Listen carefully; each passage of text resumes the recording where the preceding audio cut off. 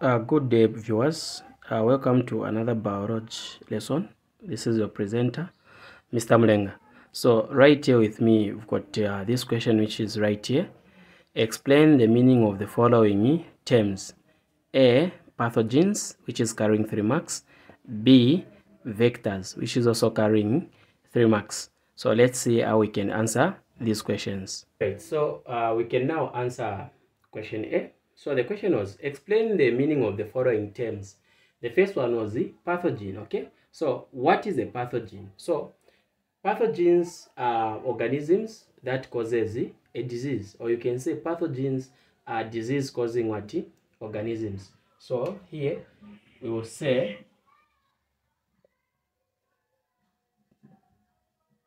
pathogens are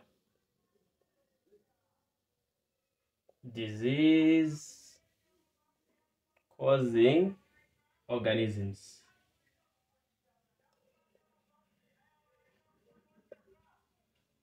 Okay, so that is what pathogens are. So pathogens are disease causing organisms. For example, we are talking of a virus. We are talking of the virus. Okay, we are also talking of what we can say protozoa. Okay, we are also talking of fungi. Okay, we are also talking of what? Bacteria. So these are examples of what? Pathogens. So pathogens are disease-causing organisms. For example, a virus, protozoa, a fungi, and a bacteria. So this is what a pathogen is. So let us now look at question B. Alright, so we are now looking at question B. They want us to explain what a vector is. Okay, so it was also carrying 3 marks. So a vector is an organism that carries a pathogen, or a vector is an organism that carries parasites. Okay, so we are saying a vector is an organism.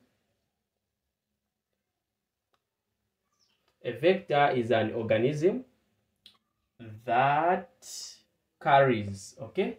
So this vector, it carries pathogens. So a vector is an organism that carries pathogens.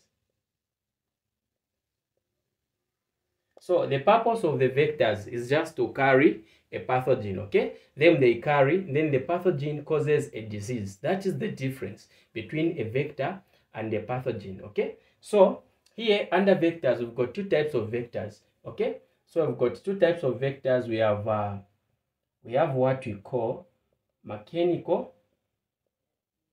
We have a mechanical vector. Then we also have a biological vector. So these are the 2 types of vectors, mechanical vector and biological vector. Now, what is the difference between these 2 types of vectors? So a mechanical vector is a vector that carries pathogens on its body surface. So this one, we are saying it carries pathogens.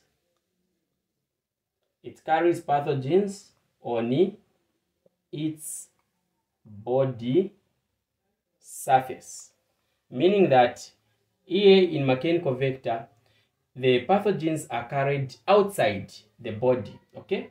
They are carried outside the body, okay? For example, e.g., we can give of housefly.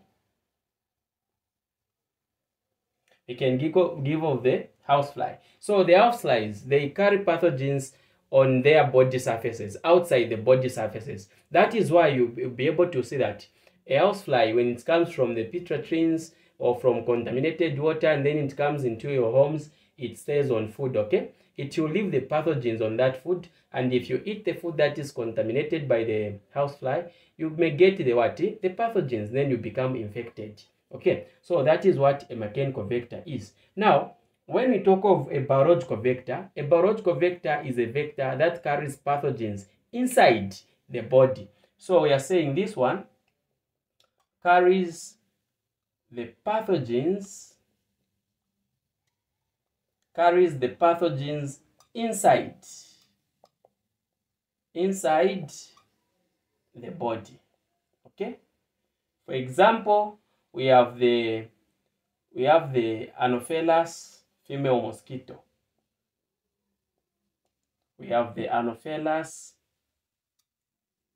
female mosquito. Okay, so this is an example that we can give of a biological vector. So a vector is an organism that carries pathogens. Okay, we have two types of vectors. We have mechanical vector and biological vector. So mechanical vector, these are vectors that carries pathogens outside the body surface, while biological vector are vectors that carries pathogens inside the body surface. For example, the Anopheles female mosquito. The non-mechanical vector here, an example is a housefly. So thank you so much, everyone. Have a blessed day.